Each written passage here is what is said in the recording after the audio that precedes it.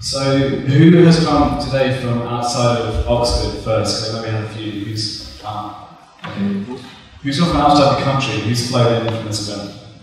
2, 3, 4. Okay.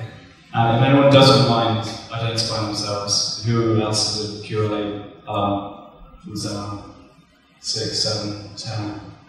Very nice. Okay. So I'm going to do some basics of who Dan is and what his seminar is, and then we'll open it up to the floor for more specific questions. So, first, Dan, you tell yourself a lot as the $50 billion man. A lot of people have noticed that and talked about it. Where does that figure come from? We have tens of thousands of people that have sent us their results, but that 50 billion can be represented by only 2 individuals. One has created 29 billion in equity and value, and one has created 26 in equity and value.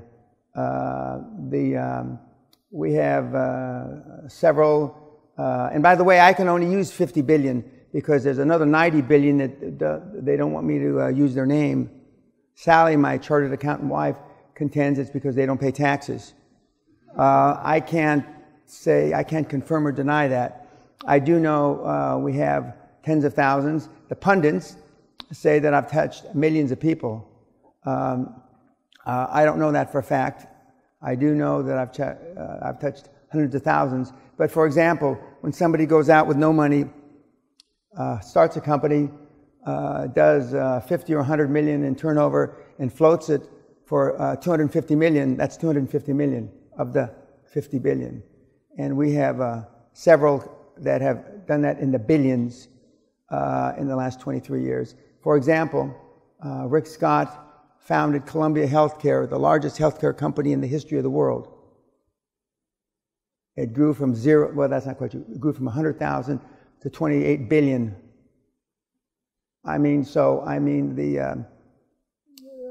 The 50 billion is important, guys. Nobody else talks about numbers. And there's a reason why. Because nobody else has created any goddamn numbers. I'm the only real high-performance coach. I'm not a success coach. I'm certainly not a personal development coach. They tell me I'm a pretty good motivational coach, but I'm the only guy that talks about numbers because I'm the only one that's created any. And also, and it's a point that I neglected to point out, I give all my product away free. I'm not here to sell you anything. I couldn't give a shit less. I give it all away free. All my product is free on my website. Free, like an F-R-E-E. Why do I give it away free? One, I don't need the money. And two, I don't want to give you any excuse why you won't do it because it's too expensive. Because I contend most people only pretend to want to be successful. They're not willing to make the sacrifices. We have a pay price to action. We all know how to lose weight. More exercise, less calorie intake, right? Well, then why are so many of you fucking fat? You know? How about you girls that look like, well, never mind. I won't say that. I promised Henry I wouldn't talk like that. But I mean, there's a pay price to action for every single thing. You all know. But you don't do it. You pretend. And so you pretend to want to be successful by taking all these other courses, but you think that that's taking action. My mantra is just fucking do it. Pull the trigger. You've got a lot of information, kids, not just you in this audience, but everybody on the planet that's interested in bettering themselves. But the dots aren't connected. And the only way you can connect the dots is pull the trigger and take action. You think listening to a podcast, reading a book, etc., is taking action. It's not. It's procrastinating so you don't take action. And I can just look at your sorry faces, and we got a lot of procrastinators in the audience. And the Oxford kids have not really been launched into the real world when they can really start procrastinating. So, oh, thank you for the validation. I came all the way down here just to get the validation from this kid in the front row. But the other guys, one, have to make a living, and two, they've got an upsell, a side sell, a this, a that. I have none of that. And all my marketing gurus told me I was making a huge mistake when I decided a few years ago to give all my product away. Now it's all free. But now, you know what you complain about, kids? Where do I start? You have hundreds and hundreds of pages of this shit. What am I going to do? Now what kind of question is that? To somebody that's, really serious. I.e., you're not really serious. It's a game. Why am I looking at you, Joel? No, don't crawl down. Okay.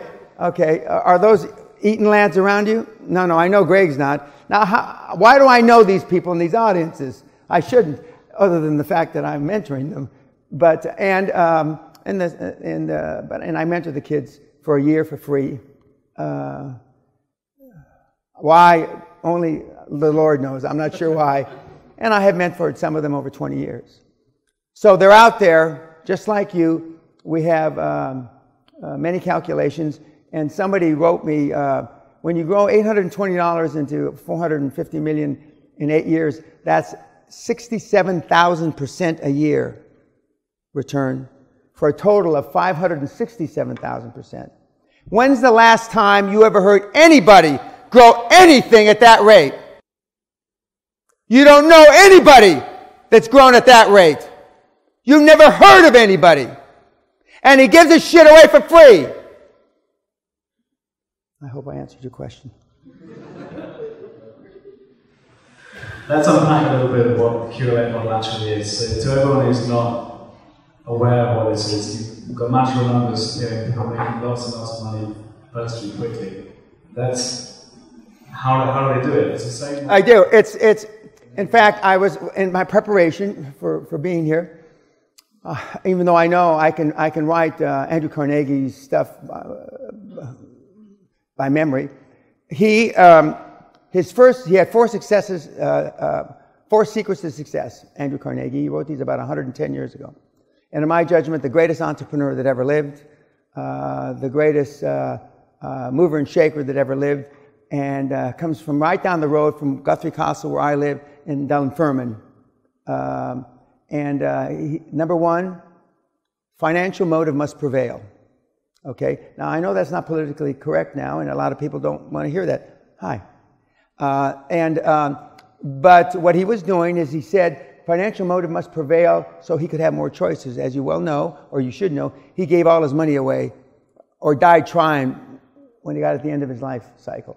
We do it, and he did it the same way I did it, the same way Sloan did it at General Motors. It's by rolling up fragmented industries. In other words, seeing an industry in chaos and looking for low-hanging fruit, and then acquiring through roll-up, through acquisition, bundling up, making good management decisions, employing good management techniques, and then selling on to an industry giant and or taking it public through a flotation.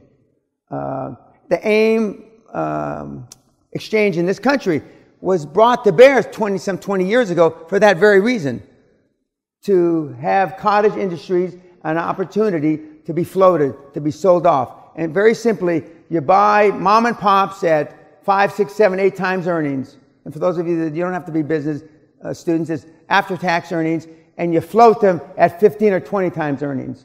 And you create a spread, you create an arbitrage of some 10 or 15, and you get fucking rich. People have been doing it for 150 years. 150 years. Why everybody doesn't do it, I have no idea.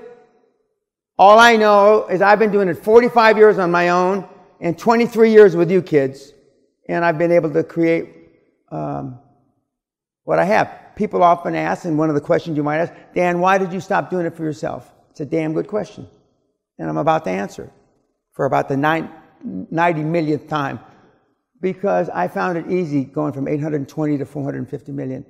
It wasn't much fun. I bought up 40, 50 companies. At the time I was doing it, how come nobody else is doing this? I took it public on my 39th birthday. I crystallized it. I made it real. And then I did it 30, 40 more times until I left in 1992.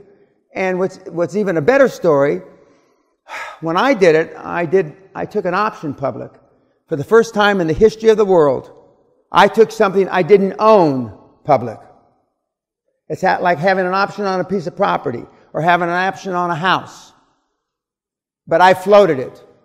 And when we went to the takeover panel in the Bank of England, and they said no, and we asked why not, and they scratched their Oxford heads and said, we don't know.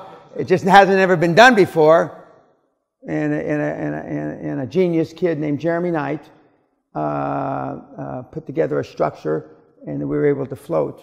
So not only, and so I took something I didn't own public. You can't do that anymore because they've changed the law subsequently. But that's what we roll up fragmented industries, and we look for somebody that started a car dealership 30 years ago. They're now 60 years old. Their kids don't want to have anything to do with a dealership. I'm just using dealerships because they're very fragmented. We buy it from them, and we buy it from 15 or 20 other people that are also motivated sellers. We roll them up together, and we sell to. There's a company called Otto. They're a public company that roll up car dealerships. I can't think of the name now. Or we sell to an industry dealer or industry player. Who buys these things if you can't take them public? Pension funds, annuities, all the time. Now private equity funds, hedge funds. And one of the great myths in life that there's no money out there, that's the biggest lie. I can think of some other lies that have sexual connotations. Maybe some of you guys can think of them.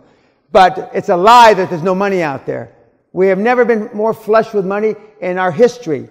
I keep thinking interest rates are going to go up, but they don't go up. Kids, you're going to look back 10, 20 years from now, and you're going to see that you should commit suicide for not taking advantage of the goddamn low interest rates we've had the last 5, 7, 8 years. You're going to look back and say, God, Allah, Buddha, what the fuck did I do wrong? But see, guys like me know that. I'm not going to have any regret about that. Lord Sugar's not going to have any regret about that. None of the icons that you read about every day are going to have any regret about that because they're borrowing money like stealing from a bank. I mean, they're walking into banks without a mask and without a gun. And you're sitting where? Where are you sitting? You decided to take another elective course. And for the old gits in the audience that I can see now, well, I don't know what the hell you're doing. I don't know what the hell you're doing. That's what a roll-up is. And it's been going on since Andrew Carnegie. So it's not new. Yes, Henry, go ahead. So how much, if your mentee went out today and started rolling up the industry, how much would they own of that deal by the time it went to the taking public?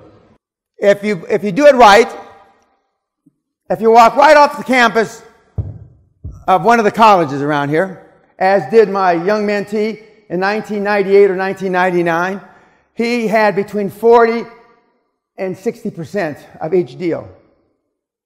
40 and 60%. 40 and 60. But as little as 10 or 15%, depending on how you finance it. If you finance it all commercial lending, you'll have 80 or 90%. If you finance it with private equity, etc., you'll have a very much smaller portion because the private equity players will take a big chunk of the deal. Cool.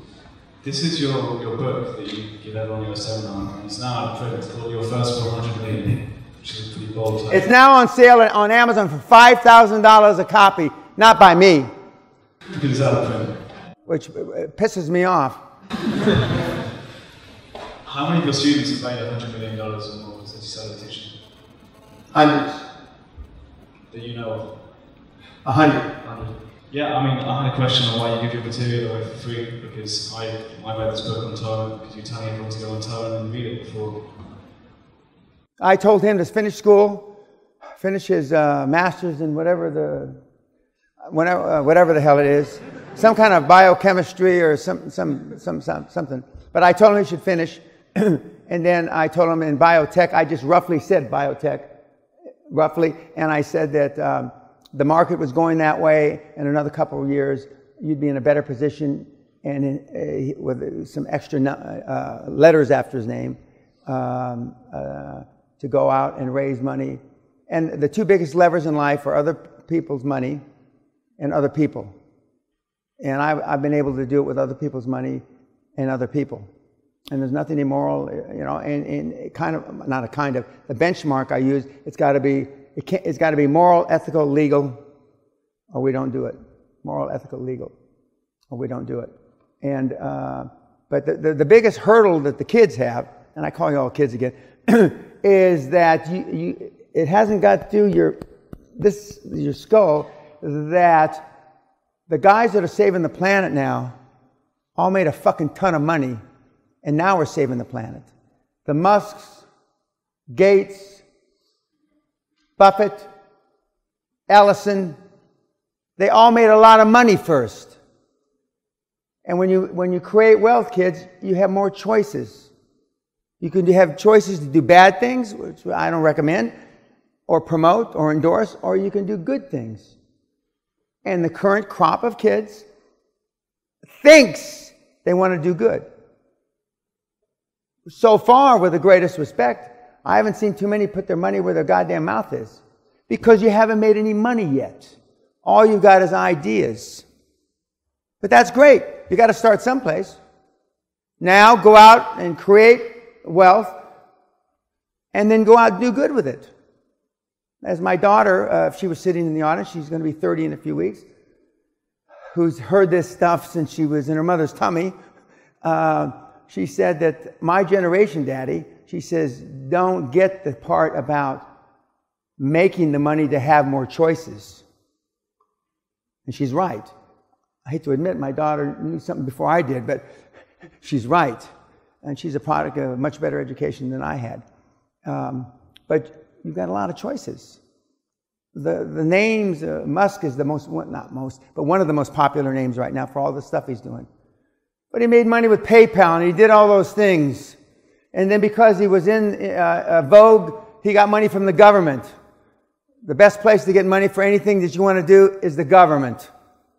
Whether it's a national government, a municipality, or a county government. Because they have a real challenge.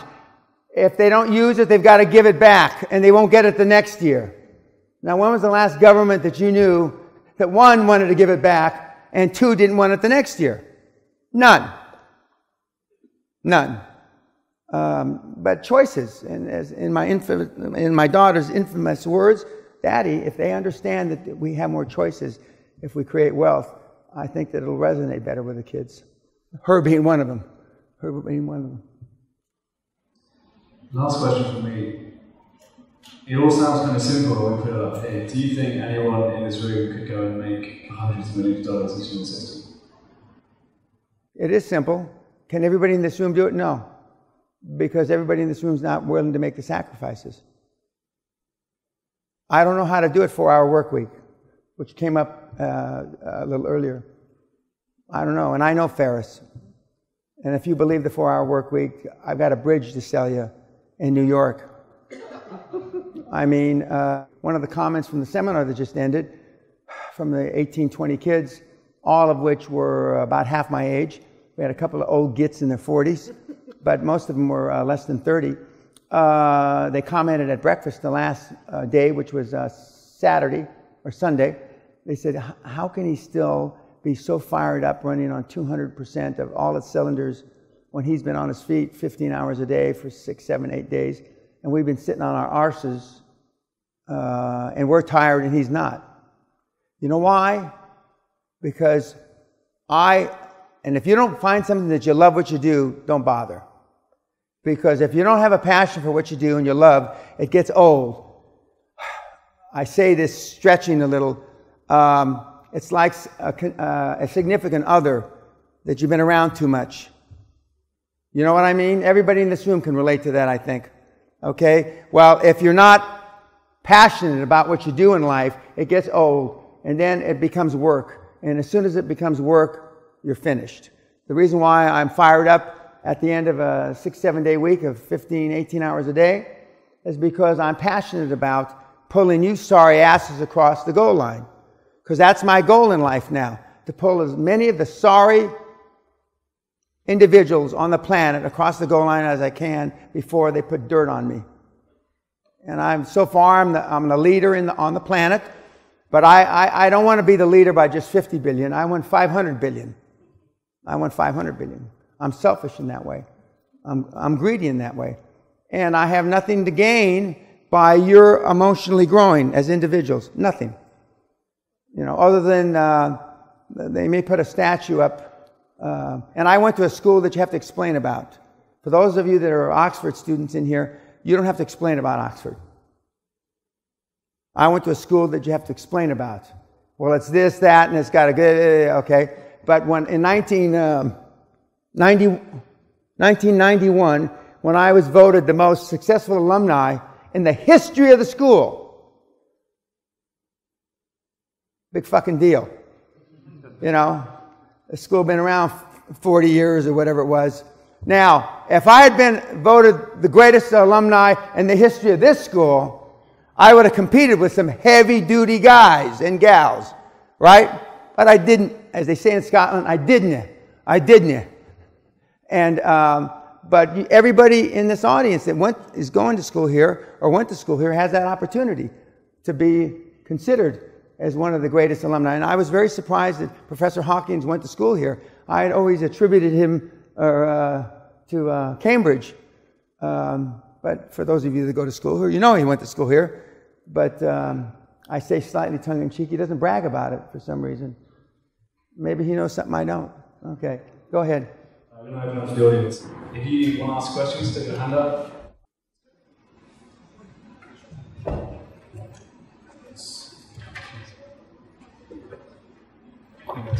Right, let's go far away. Sorry, you can stand up and ask a question as well, and you'll hear. Apart from not seeing Josh, apart from 3 or 4 backstage, I saw one of the other day.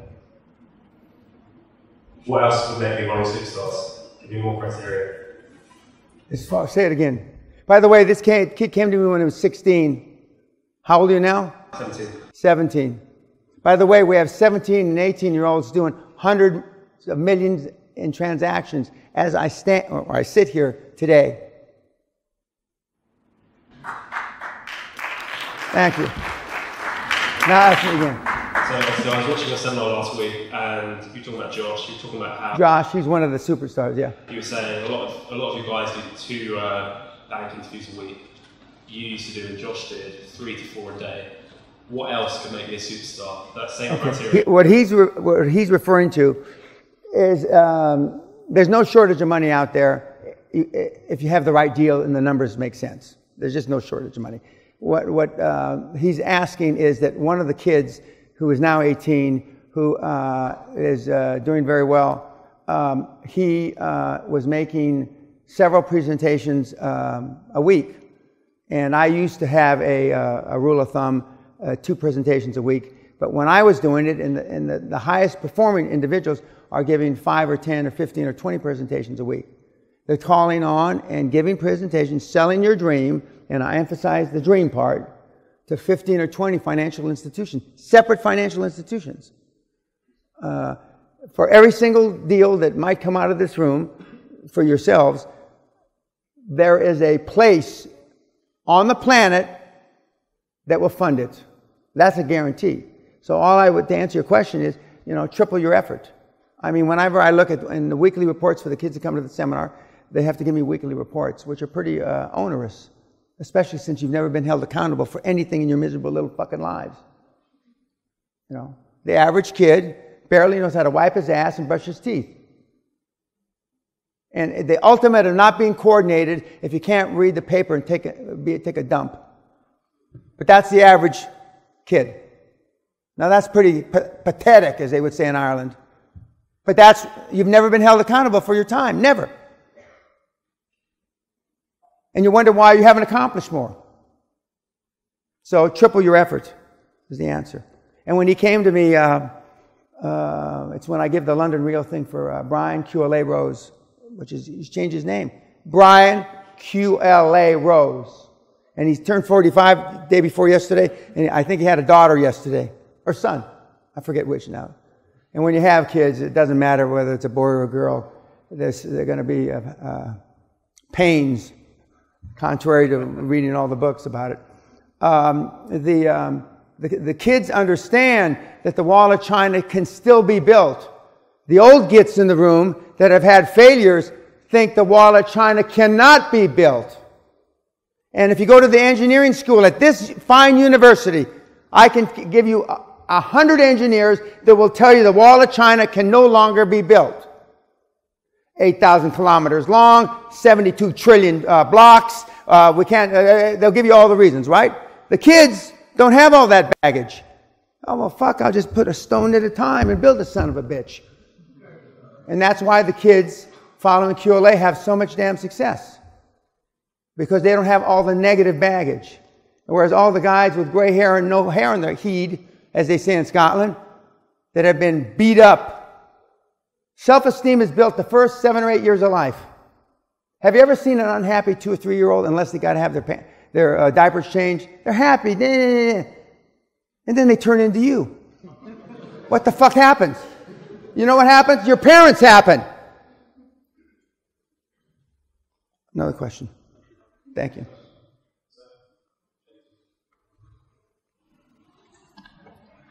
Are you the one that tried to sneak in the back? Yes. Yeah, he tried to sneak in the back and ask me a question. Go ahead. Hello. My question is, you talk about lazy. Well, okay, who are you and where you're from? My name's Robert. I live in Oxford. This couldn't be closer to my house. So. Okay, so it was convenient. Otherwise, you probably wouldn't have come. Okay, go ahead. You talk about laser beam focus. Correct. I own at the moment. I try as best I can to focus on 1 or 2 things a day, but I've got quite a lot to do. Is it better to outsource as much as I can? No. Well, okay, let me answer you piece by piece. Without even looking at your stuff, if you didn't do 75% of all your stuff, it doesn't matter. If you never did it, if you never turned to that page on your laptop, 75% of everything you do on a day-to-day basis in the cosmos of time isn't a fart in the wind. 75% of everything you do on a day-to-day basis, you don't need to do. 95% of everything you do has nothing to do with making any money. 95% of, no matter what business you're in. So when you say I try to focus on 1 or 2 things a day, try to focus on one thing from 9 till 10 in the morning. If it's not complete by 10, focus on it from 10 to 11. If it's not complete focus. For those of you that have more than one business, just turn the keys on them. Everybody, for staying, turn the key, close them. Close them down. Close them down. 98% of all the business ideas that come to me aren't worth a shit. And 75% of those 98 you've been fiddle-farting around with for years. That's your way of not having to face the fact that 1, it was a shit idea, and 2, you got to come up with another idea, and 3, you can procrastinate. It's like, again, I go back to a bad relationship. She wants to get rid of you, but oh God, I got 6 years invested in this asshole. Or he wants to get rid of her. The girls seem to be smiling more about this than the guys. I mean, the devil you know isn't as bad as the devil that you don't know. That's right. That's right. Keep shaking your head up and down. That's right. So you got just eliminate most of it. Go back and find, where did you make your money last month? If you're engaged in stuff that you didn't make any money in the last 6 months, close it down. For those of you that have internet businesses, this is my favorite. Sally and I, my lovely wife, have been in the internet business. We were one of the first in the late 90s. One of our companies was 3click.com. Affectionately, we call it 3click.fuck. And for a 70-year-old man, I probably know more about the internet than any other 70-year-old man on the planet. If you're not getting conversions, if you're not getting hits, if you're not or internet-based, forget about it. You finger farting around with it for the next 3 days, 3 weeks, 3 years is only going to produce sore finger from finger farting. Okay, next question.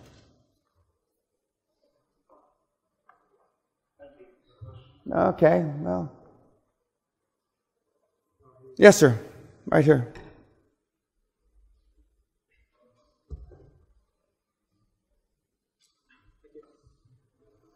I'm Fanny. My name's Florian from Bergen.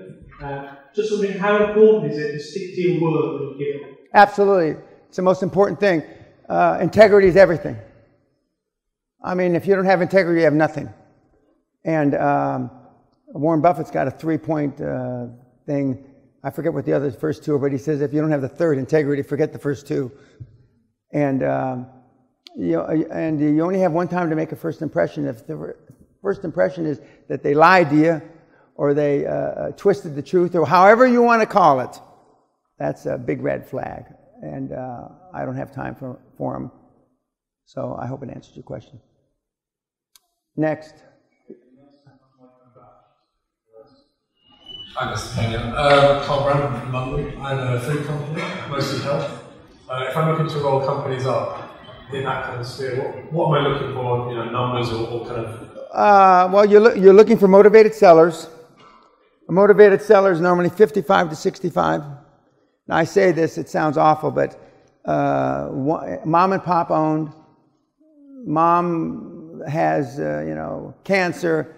Dad is spitting up blood from emphysema. Now I'm making it a gross exaggeration so you understand. Motivated seller. Motivated. They went out. Their children don't want to take over the business. There's no succession planning. There's nothing. So that's number one. Number two, you're looking for multiples of EBITDA. We'll just call it after-tax earnings for this example, of that you're willing to pay 3 to 5 times EBITDA. I could fill up rooms 10 times this big if I just put on the internet, buying for cash, any business, 3 to 5 times after-tax earnings on the spot today. 3 to 5. I could fill up Wembley because most of the business, 95% of all businesses that go for sale yearly don't sell. Why? Because they're trying to get wealthy off one transaction. They've worked 20, 30, 40, 50 years, in their shop or whatever the hell it is, their dry cleaning store or whatever it is. And when it comes time to sell, they're trying to get wealthy so they can retire off one transaction. That's not how you get wealthy. Wealth is built over a series of transactions. A series. And that's why you know people that have tried to sell businesses that haven't been able to. When the kids come to me and the kids read my material, I tell the kids who are in their 20s can do a roll-up 5 to 10 times in their careers. If you're in your 30s, you can do it 3 to 6 times in your careers. If you're in your 40s, you can do it 3 times in your career. And if you're in your 50s, you can still do it a couple times in your career. You don't build wealth off one transaction. Unless you get lucky like with Instagram and with Zuckerberg paying over the top for it. But I mean, you're all waiting for an Instagram. Guys, that's not going to happen to you. It's like, I'm not going to ask you how many are involved in apps. That is a license for stupidity. I mean, better you swallow cyanide pills. Everybody talks about apps. There's maybe 8 or 15 apps that have ever made a goddamn nickel. Maybe 20.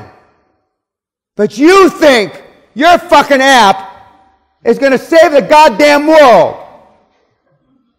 Are you stupid? Retarded? The only guys that make money on apps are the guys that tell you how to make money on apps. That's it. I can just tell I hit a raw nerve there. Ooh, we got a lot of app lovers in the room. Sally and I and our crack team spent 3.5 years looking at all the permutation apps. And then we lined up. We passed a revolver with one bullet in it. And the guy that was unlucky enough, or lucky enough, depending on how you want to look at it, that got the bullet in the head isn't here right now. So you look for companies that are 3 to 6 times after-tax profit, that are motivated sellers, and that are in fragmented industries. And healthcare and telco, stroke internet are still the two places to go because they're massive consolidation. Now, if National Health Service ever does anything that they say they're going to do, there will be opportunities for roll-ups in this country for the next 50 years. Whether they ever do it or not, I don't know. But they've been talking about it for a long, long time. Did I answer your question? Do you look for synergy between the companies? No.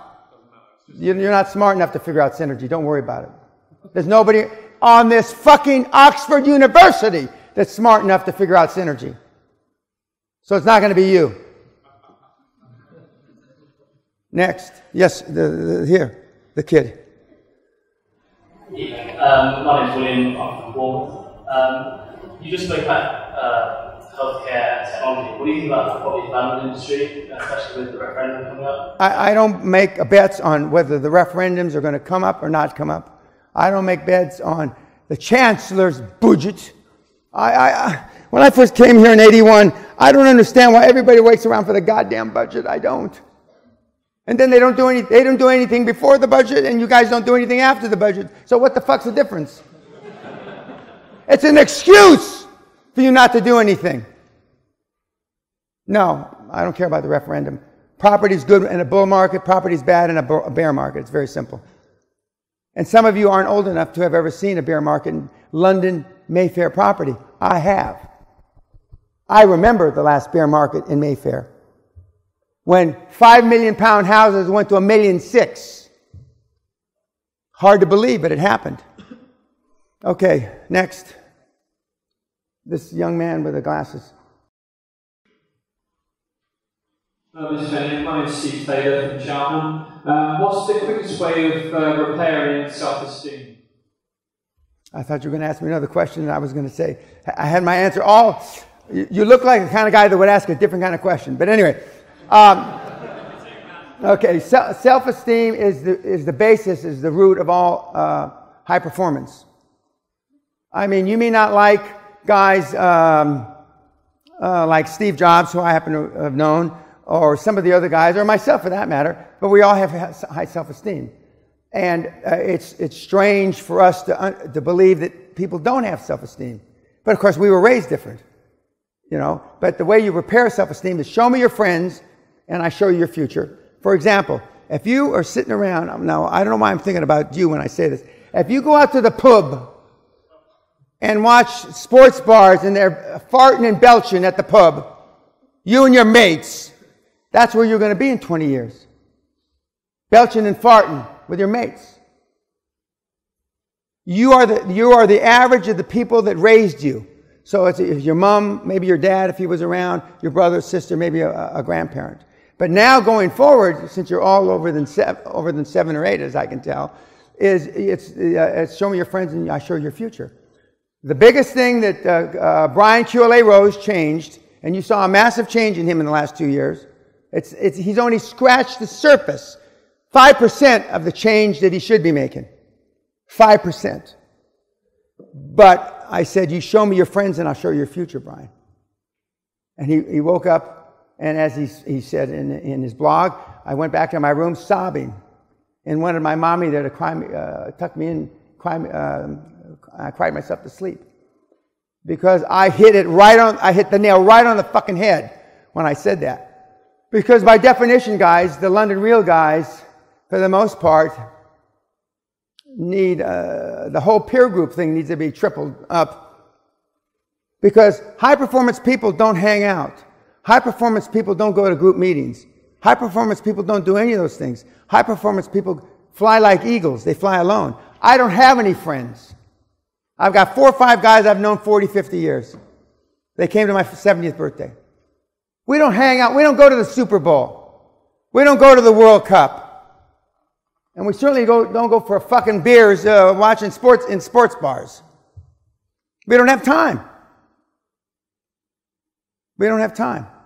Self-esteem, you need new association of people.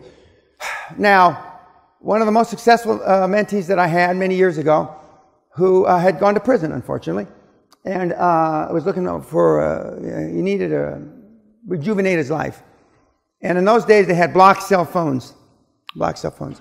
I say the quickest way you can do it is go home and change the number, and then if people call the number, it says on the answering part, if you don't have my new number, you're not part of my life.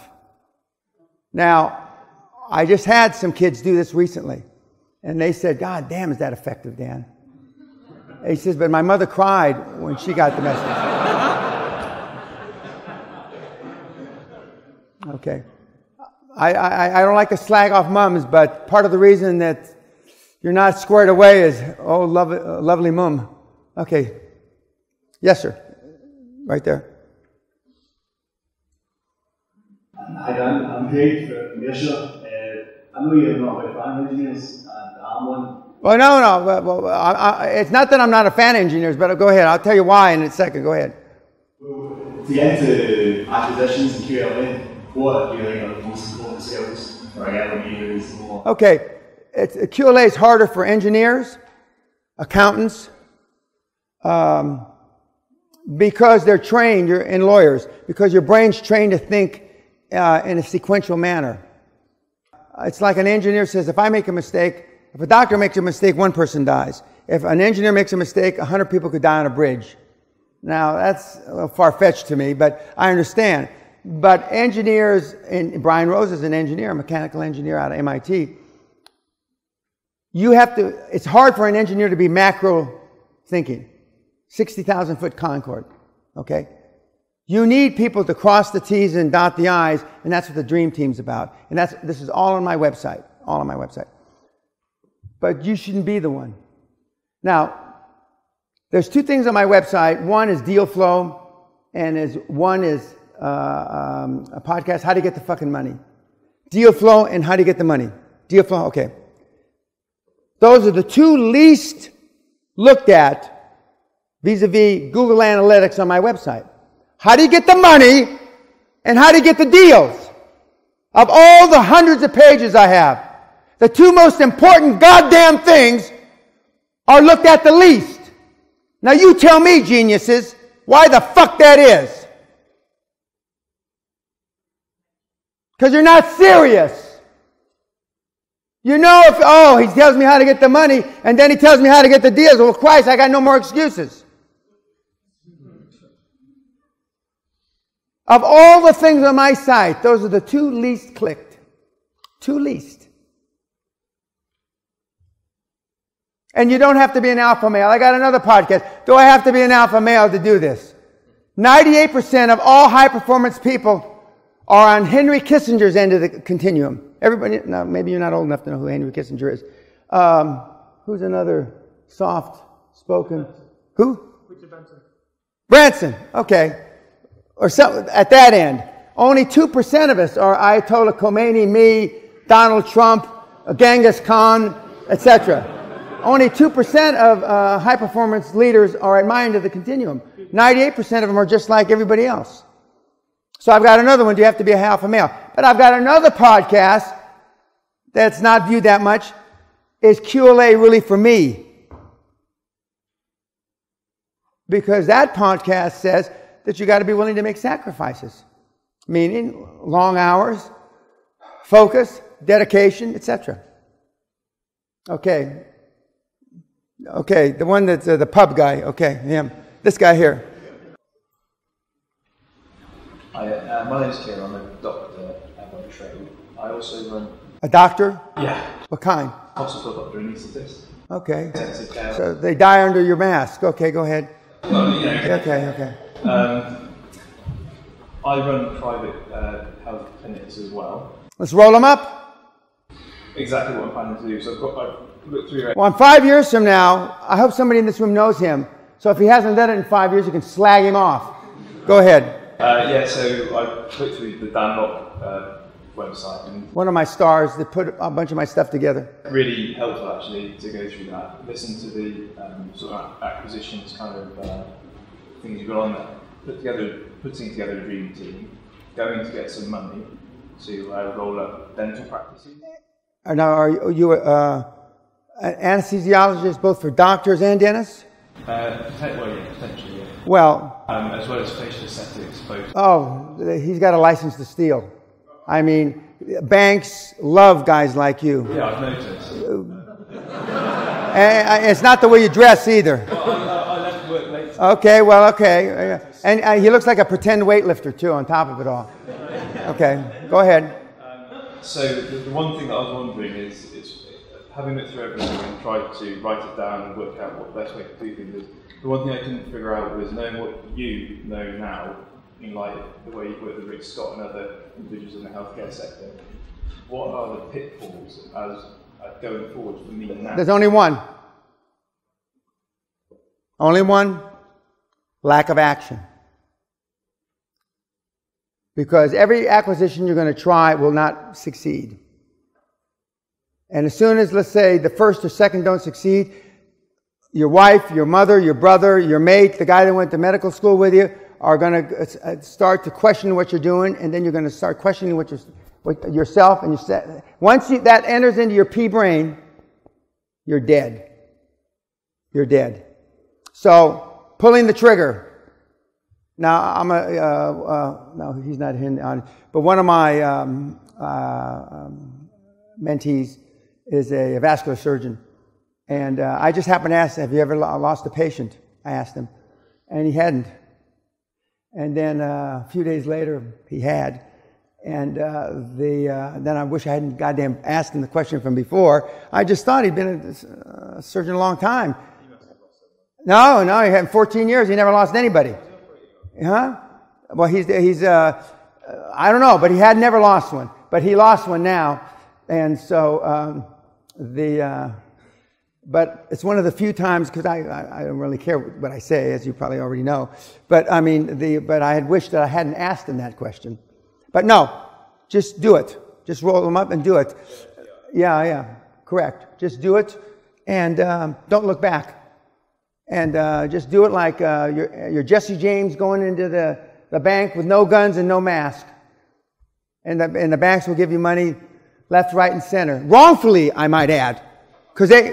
Because doctors are characteristically shitty managers. And they lose money the best. At the top of the list, and the top three of losing money as investors are doctors. Okay, next. Yes, sir. The guy here with the curly hair, right here. Medical student. Oh, so your license is still in the making. Okay. So I was wondering, upon graduation, for us to take a similar route to that, you talked about using your vehicle in your methodology, and if that's the right kind of path to pursue. Well, absolutely. I tell the kid, how close are you to graduating? Well, I'd still graduate because it's easy. In medical roll-ups, the only thing Rick Scott could have done better is if he had been a doctor instead of a lawyer. Because part of the problem he had, and part of the problem of doing hospital roll-ups, is doctors don't think correctly about their management. And many of the hospitals that you'll try to acquire, if you do that, or the surgical centers are owned by doctors. And but still look for motivated sellers, a doctor that's been there 20, 30 years, or doctors that have been there 20, 30 years that have no exit. What you're doing, guys, is you're providing them an exit to liquidity that they wouldn't have any other way. You're doing them a favor. You're doing them a damn favor. And the doctors, in that particular instance, or anybody that has the fragmented businesses, know that you're doing them a favor because they've got nobody else to sell to. But I would go after small critical care units. And if the NHS does what they say they're going to do, but they've been saying it a long, long time, I mean, you'll be able to go in and buy up assets because the entire industry will be in chaos. And from chaos comes order. So my question following from that would be, I have the opportunity to go to America upon graduation. Would that be something? You mean do your residency there? Right. Yeah, I mean, it's a bigger pool. It's a bigger pool. It's a bigger market. There's more fragmentation. You can go down into Alabama, Georgia, Arkansas. I'm not saying you want to live there. There's nothing wrong with living there. But I mean, and you could do rolling up of fragmented industries. Okay. Finally, I was going to ask about the dream team and contacting people, CEOs and things of health. You say you're a medical student. You're building your dream team now, but you'd like to talk to them about being part of that dream team. So it's all right to do it now. I mean, 3 years may be a little soon, but you can practice because none of you are going to be Lord Olivier and talking to these guys. You're going to make mistakes. You're going to step on your dick, as they say. So you know, it gives you a year or so to practice, not dissimilar to what I told Henry about saying. Practicing, going to conferences and things. Yeah, and you'll be making contacts. Yeah, that's all great. I found like I've been asking about training positions. Correct. Absolutely. That's great. It's fantastic. Okay, good. Okay, let's take the bald guy with his hand up with a gray shirt. Thanks very much, Dan. In your podcast, you speak a lot about... Okay, who are you and where are you from? My name's Greg. Are you MI5 or something? I mean, don't tell your name. Just the bald guy in a gray. Okay. Yeah, so I came up from London today, so we'll talk, and thanks very much. So in your podcast, you speak a lot about finding your passion. Correct. And rolling and sort of wrapping that up in what you go. And in the same vein, you talk about the biggest opportunities being in healthcare and technology. Okay. Now, for those people that don't have any area that you're really in love with, I say, and I have said for years, healthcare, telco, stroke, internet. If you've got a passion in something else outside those two, then go for it. Then go for it. So if it's, you know, whatever it is, I mean, but a third of the kids that come to me have no idea what they want to do. I might have mentioned this. A third of the kids that come to me have an idea that's no fucking good, and a third of the kids that come to me have an idea that can be fixed. It's okay and can be fixed. And not all of those are anywhere near all in healthcare and telco, stroke, internet. So just go after something that you know that you can do 10, 12 hours a day and not call it work, not get tired of it. So would you say you could have a passion for chasing the deal? Well, I mean, some of you, I'm a junkie addict, a transaction junkie. I mean, transaction junkie, that I love the deal. I just love the hunt of the deal. So it doesn't matter what industry that I'm in. And now after all these years, I've pretty much gone from A to Z. So if you are truly a transaction junkie, and there's not too many of those, but if you are, then it doesn't matter what you start in. And the other thing, I tell the kids, your idea is going to morph. It's going to pivot. So don't feel guilty because it pivots. And your initial dream team is going to morph and it's going to pivot. You may not start, or you may not finish with the same dream team you started with. And that's okay. And don't feel, you know, stuck in concrete. And the guys and gals that you bring on to the dream teams understand because they've done this before. The only one that feels guilty about asking somebody for somebody's resignation is you. They don't. They don't. Okay. I answer your question? Okay, the guy in front of him, right there in front of him. Hi, my name is Gil. I work in acquisition financing in City. From Germany. Good. I was actually going to bounce back on his question on passion because I'm into deals, I do deals, I fund them. Obviously, I'd like to be on the other side, but I don't really have a specific passion for any specific industry. So I'm trying to figure out, first of all, you know, the driver for me is the deal making. Can you actually have the passion for deal making without having a passion for this? Yes, absolutely. I have no passion for, well, hardly anything, and the only passion I have is getting the ball in the net. That's it. I'm what's called a 20-yard specialist. My specialty is when you get down close to getting the deal in. There may be better guys at it than me, but I've never met any, to get the ball in the net. I know how to do that. And I know better, more importantly, I know how to get the team as feeble and crippled as a team can be, either emotionally, psychologically, or physically. I know how to, you know, pump cement up their arse, and so they get the ball in the net. And most of you guys in the audience and gals, where you're going to find, and I don't like to bring up problems before they exist, is in your leadership skills, because most of the people's, and down deep inside, the reason why you don't go to deal flow and how do you get the fucking money is you know your leadership skills. You can't even get your 4-year-old to fucking potty train. I mean, so how am I going to get mature adults, seasoned veterans to do anything? With great difficulty. That's how you're going to do it. But unless you try it, you're never going to get any better, and you're going to be sitting here 10 years from now listening to somebody else. So you just got to pull the trigger. You got to pull the trigger. You got to pull the trigger and not care about the results. That's not to say that, oh, I can lose. Don't take it the other way. I can try all these things and not be successful. Because if you have that attitude, the glass is half empty instead of half full, it'll be a self-fulfilling prophecy by God. You won't get the damn thing done.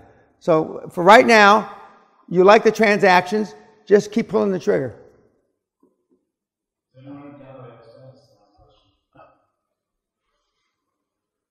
Let's try the guy in the very back. Hi Dan, pleasure to meet you. I've been following this stuff. Where are you from? Apologies, self-fired from North Kent. I've been following the stuff quite closely with Brian Rose on the real stuff for about a year or so, and it's really transformed my game. So good to do some more stuff. Main question, following on from perhaps chat over there. How is the fear? Is the fear that these people have? Is it they don't want to do sales? I normally do this in my clothes, but I'll do it now. What all you guys are describing so far is you're afraid. Or as they say in Scotland, you're afeared. You're afeared. Because unless your parents were Agassi and Steffi Graf, both world champion, gold medalists in the Olympics, it's not likely you were trained to be a high performance person. Unless your name is Rockefeller or Kennedy or whatever, it's not likely you were trained to be a high performance person. And so you're afraid. You're afraid of making a mistake. You're afraid of what everybody's going to think. You're afraid of looking stupid. One of the characteristics of high performance people are they engage in self-deprecation. Well, most people in this audience would rather cut their fucking toe off than have people laugh at them. Because you have low self-esteem. I mean, the high-performance people that you may not like, Donald Trump, etc., who I know, myself, I mean, you have, as I told Brian Rose, you have no idea how limitless you are when you don't care what other people think or say about you. And to answer your question, it is fear that drives that. It is. And most of your mates that you hang around with are just as afraid because you pick somebody like yourself to hang around with. I mean, and in the seminars when I used to give them outside, I'd pick a guy that came with 3 guys, or 2, however many came, or a gal, and it was embarrassing. I mean, it got very debilitating for him. I mean, now I say this, some people believe me, some people don't. We've had people pass out. We've had people piss their pants. We've had a Big Four accounting partner shit his pants. Shat himself, as they say. And then put it on his fucking stationery and write me a letter. Thank you. I didn't know I was alive or a real man until I shit myself. You're afraid. And the guys and gals that you hang with, I don't know what that means, or chill with, are afraid. So if everybody you associate with is afraid of their own shadow, then how the fuck are you going to be any different? You're not. You're not. And I look at some of my recent devotees and I see their little eyes sparkling. But you get a new set of acquaintances, not friends, starting with the board, and you spend less to no time with the old ones, and you'll see. You can change the direction of your life today. You can't change your life today. But you can change the direction of your life starting today. So to answer your question, I mean, we spent a lot of time. I mean, I think the 3rd slide or the 5th slide in the new seminar, and I change it every time. Seminars are booked up. Please, don't bother me saying that you want to come to a seminar. The seminar is really about the psychology of fear. Because everybody's afraid, myself included. And it's not what happens to us in life, guys and gals. It's how we react to what happens to us in life. That's the difference. You know, Winston Churchill writes about being afraid. Teddy Roosevelt writes about being afraid. But it's the action we take in spite of that fear that differentiates us. And the guys that are the high-performance guys learn to deal with it the best. I deal with it pretty damn good, pretty damn well, and the kids that I've trained over these years. But the people that have created the billions learned how to deal with their fears. And then, how's Argentina? No, Brazil. A Brazilian lawyer. Don't be giving away your Brazilian business cards. Okay. See, I actually remember you people in your stories, and I remember his too. And I said, why the fuck would you? Anyway, that's a whole other story. And because I spend time with people as I travel around. I have free time on my site. You can see that. Come and see Dan. And I do it for, and don't attribute too much Mother Teresa to me about it, but I do it for 3 selfish reasons. Number one, it allows me to keep my thumb on the pulse of you idiots around the world, what you're really doing, and not what you're just saying and emailing me. Because you email and me different stuff than you actually do. You're much braver in an email than you're eyeball to eyeball with me. Okay. Number 2, I do it to see if there's any new trends that I perhaps am missing. Because the kids in the trenches see and hear it first before I do. And number 3, I do it because I know that you, rightly or wrongly, take it in a positive way to help change your situation. As I did with this young couple that's down here on the left, which I actually remembered. I actually remember everybody that I meet. Some people I'd like to forget as soon as I've met them. I'm going to say something that is going to be the most controversial thing I'm going to say now. A Muslim lady came in to see me at the Ritz. And whenever I see women at the Ritz, my wife's in the suite. She comes in to make sure that, just like you, make sure that my wife, I'm not alone there. If you know what I mean, okay? Because not every woman that comes to see me has the right intentions. I'll just leave it at that. Okay. So, and she was there with her burqa, and a pretty girl. And she had followed the steps. She knew the stuff cold. And she said, and she told me what she thought was her biggest detriment. And she said it was, she says, as me being a Muslim. I said, no, that's not the biggest deal. And so she looked at me, she said, well, what could it be? And I said, and then I asked her, are you pregnant? And she almost fell out of her burqa, or like a ghost. Why would you ask that? And I said, because I'm just asking. And she says, no, I'm pregnant. Well, I was hoping if she was pregnant, she was going to tell me she was pregnant. And I said, no, your biggest challenge will be other Muslim men.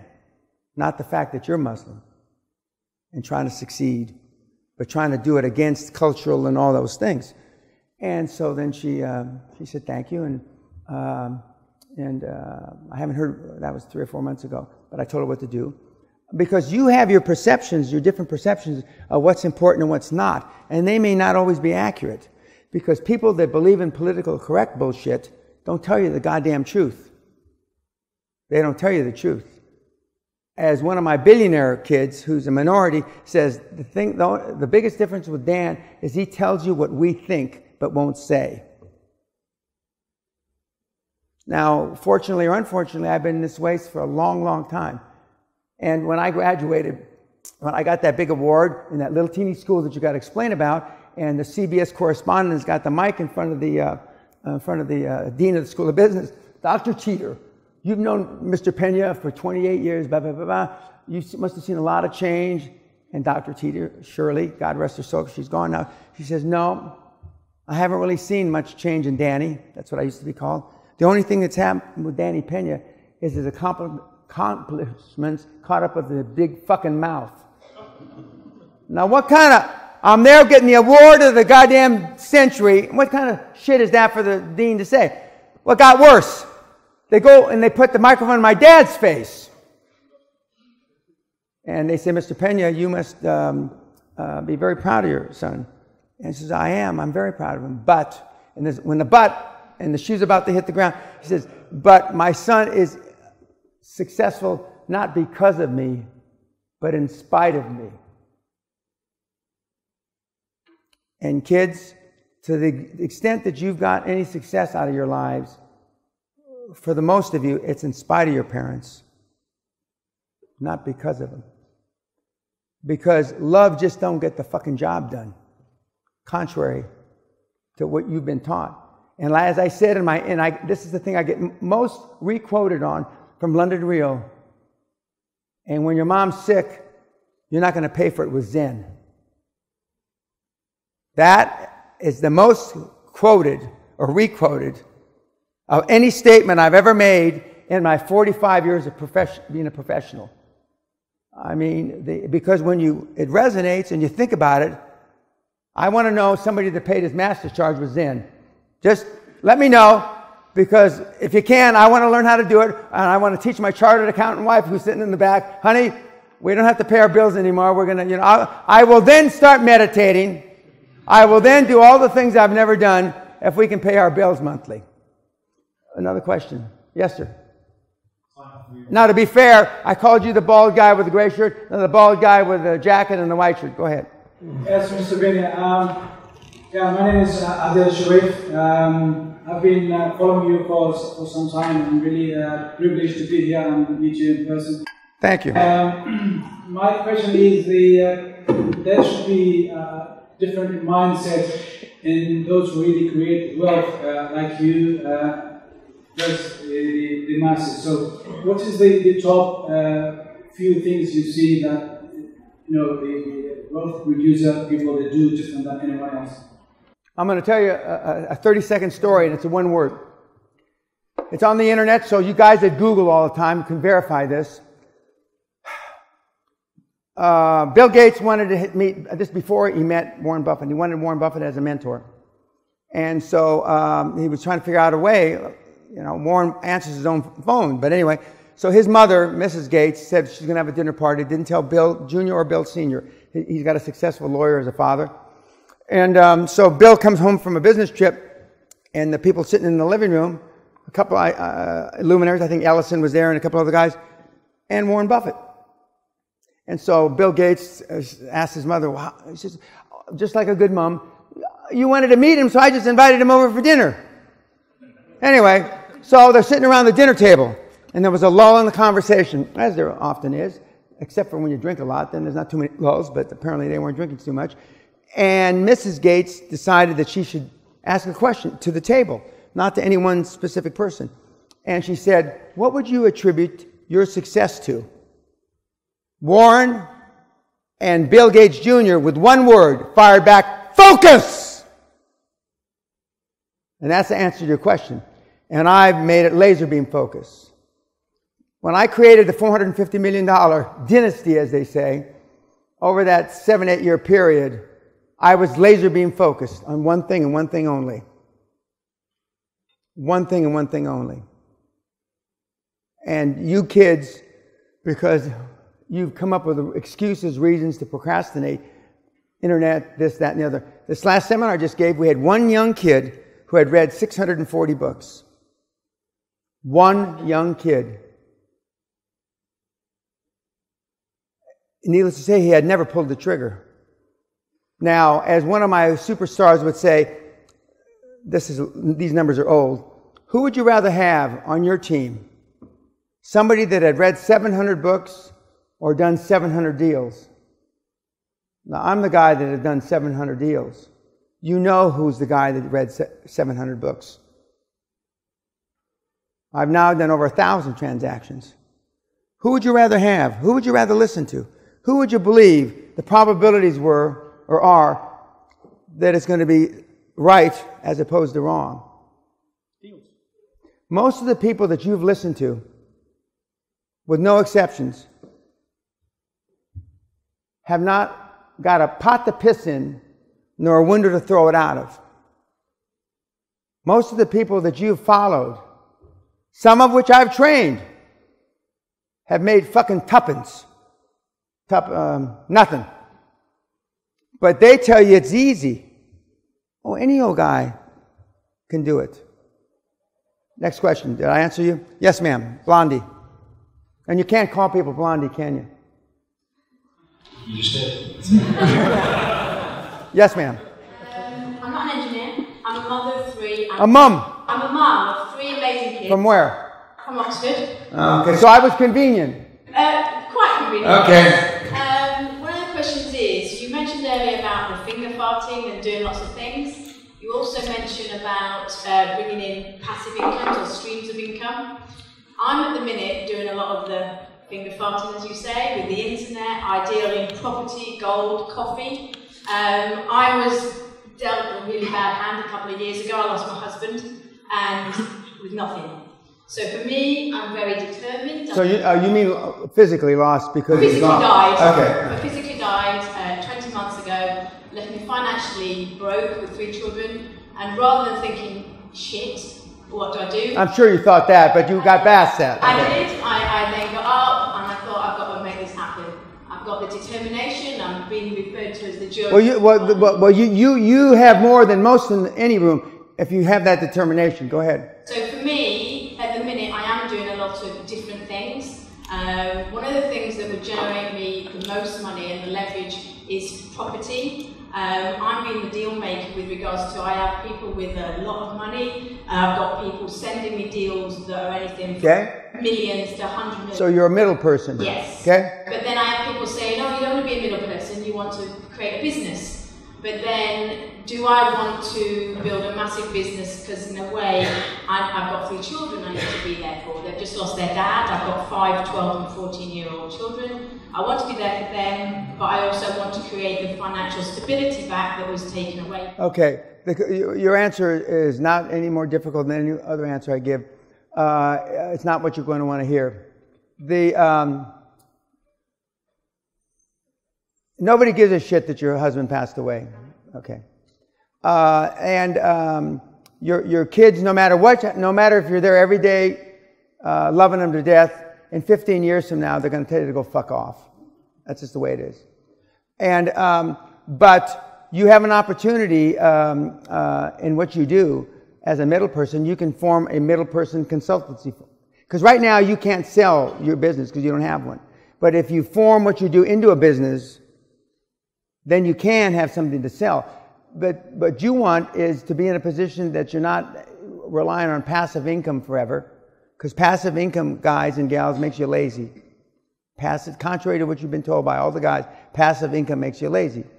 You want to create a business around what you do successfully, at least in theory from what you've told me. And so spend the next months or years building it into a brand. So when they think of property in wherever, or they think of between 600,000 and 3 million whatever, they think of you and they have a name. And I don't know, branding's not my expertise, notwithstanding, I didn't come up with the $50 billion man idea. But brand yourself and create a business so then you have something to sell down the road. You just mentioned earlier about if it's not made you any money in a certain amount of time, stop. Right. Because of what's happened, I basically just did anything I could to try and get. Sure, you need to generate some kind of revenue. I understand. So we're trying to sort of create a cash flow, as they say, cash flow is king. But I've got some deals on the table that are like £70 million, but then I've not got any cash flow. So it's just no. Okay, but I mean, how long are they going to be on the table?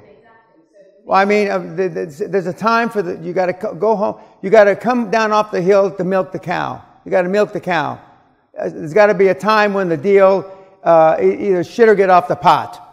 And so I don't know if you've been at this 3 months or 3 years, but I mean, unless you work for Prudential, where they have a 3-year risk, it's in the 3-year risk portfolio section. An individual can't wait 3 years. And unless, when you build a company around that, you may have an intern. I would recommend interns are a great source of workforce, and occasionally you get a real superstar out of it. But I would build a brand around that you do a certain kind of property, and I don't know the numbers, but 70 million property, I don't know if that's a lot or a little in your Oxfordshire. I don't know whether it is or not. It sounds like a lot, because if I would assume they've got houses between 5 and 15 million pounds around here. Okay, it's 5. Okay. But I mean, how long has it been for sale? Have they adjusted the price? Who's the seller? I mean, there's, is the financing already set up? I mean, are you a pure finder? There's all kinds of other questions to ask yourself. If you took the same amount of time that you spent on the 70 million quid deal on 6 or 7 or 8 smaller deals, could you have gotten the 6 or 7 or 8 smaller deals?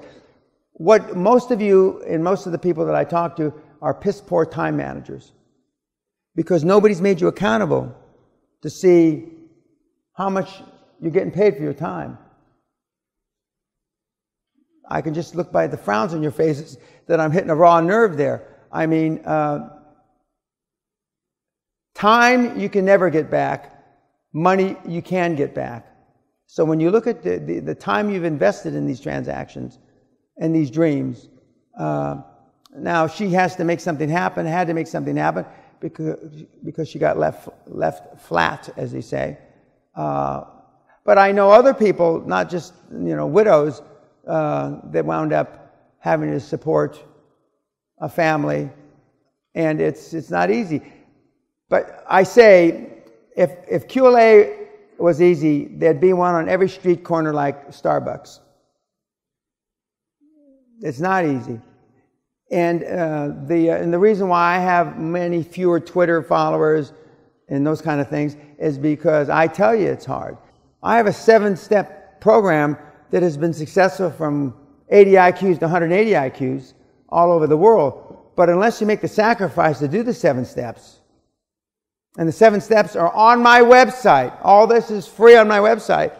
And if you don't look at deal flow and how do you get the goddamn money, you can't make it work. You can't, and unless you pull the trigger, and I'm not volunteering any of my mentees that are in the audience, it's not easy.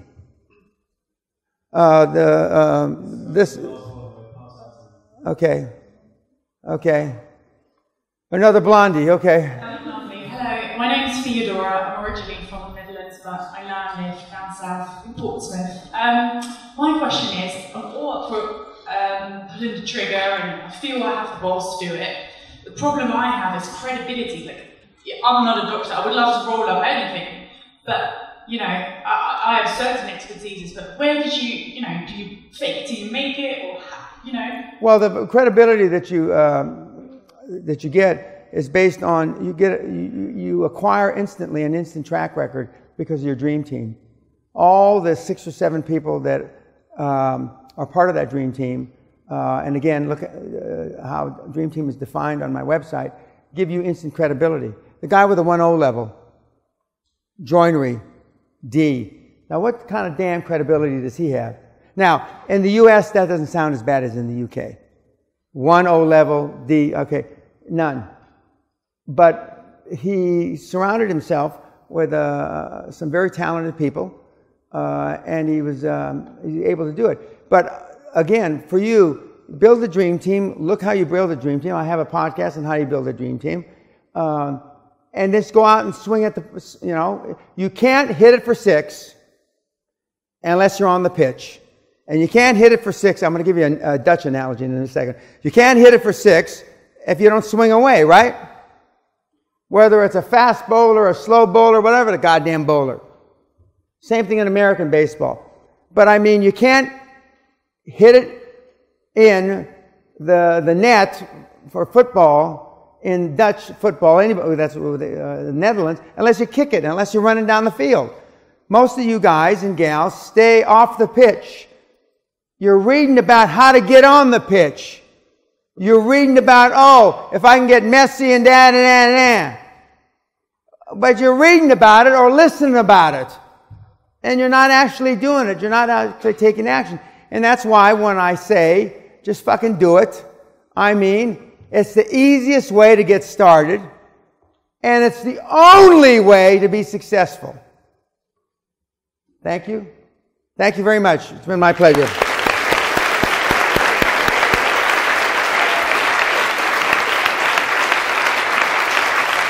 Thank you.